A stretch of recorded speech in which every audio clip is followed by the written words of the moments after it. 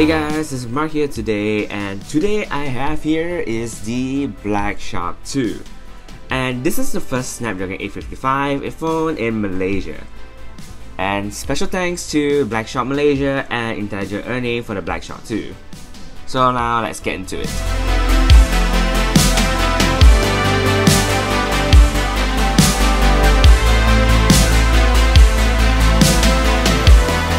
Okay, let's first get the overall look of the phone.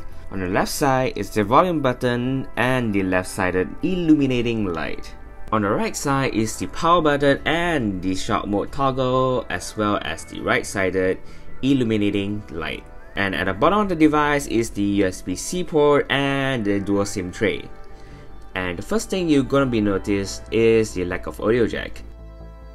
And now let's get to the design. Okay, let's take some time to look at the beautiful silver I have with me, because most of the devices are black, but this one is very silverish. I mean, it's silver.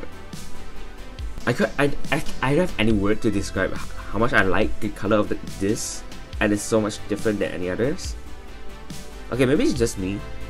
The logo of the BlackShark 2 is illuminating, which you are able to change color, and also there's different settings whether you want to keep it on or reading, or maybe make the color change from time to time, which is called like a rainbow. And I think it's a nice touch for all gaming flagship phone, and it reminds me similar to a Razer phone, and honestly I kind of like it where you get able to change colors here and there. And I'm loving the subtle green on the edge and near to the button. And because that really helps, like telling you like there's notification here and there, so like you get messages, it just lights up. The body is made out of aluminium, which is created for stability and well, fashion as well. And it's really nice subtle touch on the edge here and there. You'll notice some green edges here and there where actually it looks very nice. And obviously the silver really stands out a lot, and it depends on you whether you like the silver or black, because there's two colors, and now they have blue, but in Malaysia there's only silver and black. And the device really feels good in hand, but it does kind of feel slippery, but make sure you snap the case on. The phone itself feels taller and longer. Well, there is bezel on the device, and personally I do prefer the bezel over the full screen display, as my big head always accidentally touched the screen, which ruined the game experience, so I'm definitely good with that. The phone features dual front-facing speakers, which are designed and positioned so you will cover them with your hands. And the speaker sounds great and a little bit muffled. Tell me what you guys think, and I'll do some speaker tests right here now.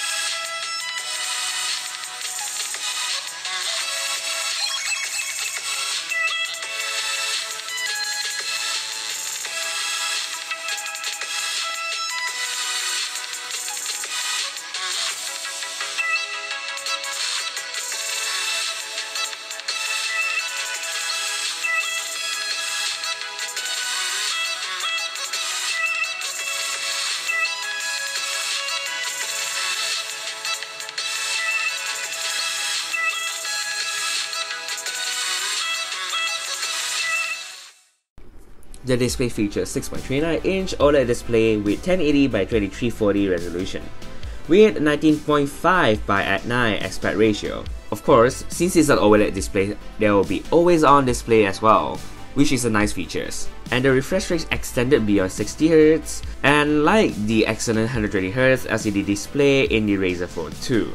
And BlackShark also introduced Magic Press or Master Touch, if I'm correct, either one of it, and which is similar to like a 3D touch on iPhone, but it's formed in different intention, which is for gaming focus. A firmer press of the screen will trigger a different set of assigned action, and this action can be assigned in the settings. Being a gaming phone, BlackShark has opted for Qualcomm top-end chipset, the Snapdragon 855, which come in different configuration in 8GB of RAM and 128GB of storage, and 12GB of RAM with 256GB of storage, and there will be no microSD expansion. And inside there's a massive 4000 mAh power battery and with fast charging as well. And did I mention the UI is pretty much like stock Android? Instead, like they call it stock Android or something, they call it Joy UI, which is pretty good. Like a little bit bits in here where they change some feature here and there. And the in-display fingerprint works very well, it's quite fast, and I like the design, I mean the animation when you unlock the screen, which is pretty cool, gotta say. Not that bad, I really like it. This is a nice little touch. Okay, it's game time. And Short Mode is literally a mode for optimizing games and cleaning up the RAM, blocking notification from coming in. Okay, let's start trying some super heavy game. Idle Supermarket. Okay, look at those details. And no, oh my god, look at those cars. They're amazingly good looking. And oh my god, the graphic performance on this phone is crazy. Okay, look how punchy it is. It's so smooth. Basically, I'm just kidding. And of course, you're gonna play games in the higher settings. So right now, you're looking at is a Aspect 9, because I don't really play PUBG a lot, but I do play, but I always never got winner chicken dinner. But then again, if you swipe down from the top right of the screen, it brings out the Game Studio, which allows you to have options and more stuff you wanted to adjust. Like there's a performance here and there, and also where you can adjust your master touch. Okay, let's get to the camera. The BlackShark 2 features a 48MP with an f-stop 1.8, and it's 12MP with telephoto lens with an f-stop 2.2. It takes that and super sample it down to 12MP. It will have the detail of much higher megapixel.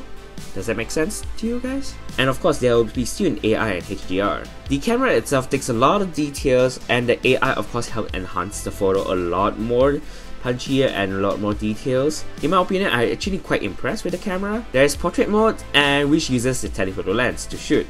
It doesn't seem that bad.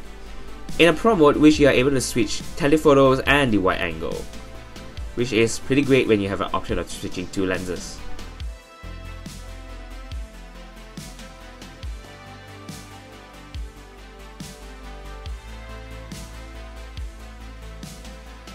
The selfie camera features a 20MP shooter with an f-stop 2.0.